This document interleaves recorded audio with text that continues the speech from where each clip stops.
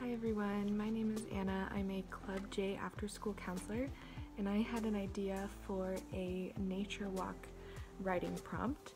So essentially you will need a notebook and some pens or pencils or something you can sketch with. And I had an idea to go on a walk around your local park or even just around your neighborhood or anywhere you feel safe and comfortable walking around outside. It's nice to get some fresh air and to enjoy the nature around us. And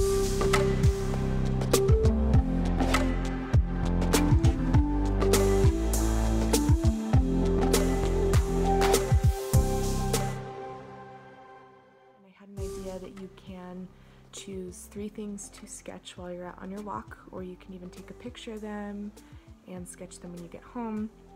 But to draw 3 things that interest you, so whether it's a cool tree outside or a cool looking house or some clouds that look like shapes or something cool that interests you.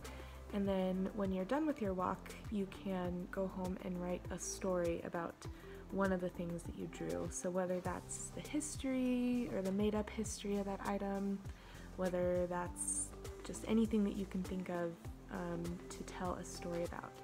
And that way you can not only get your body moving, get some fresh air, but can also get your creative juices flowing a little bit.